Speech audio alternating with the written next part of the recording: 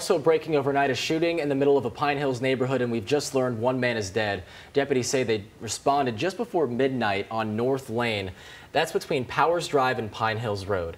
Johnny Fernandez is there live for us this morning. Johnny, what are deputies saying about the search for the gunman?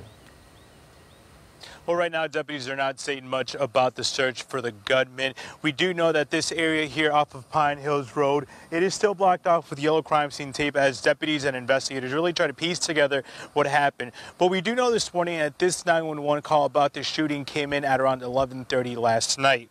Now, according to Orange County deputies, they say that when they arrived here, witnesses told them that they heard shots fired in the area at a house. And when deputies arrived at that house, that is when they found the victim dead. Now, at this point, deputies, they have not said anything about a suspect description or about the victim's identity. They say that that is still under investigation right now.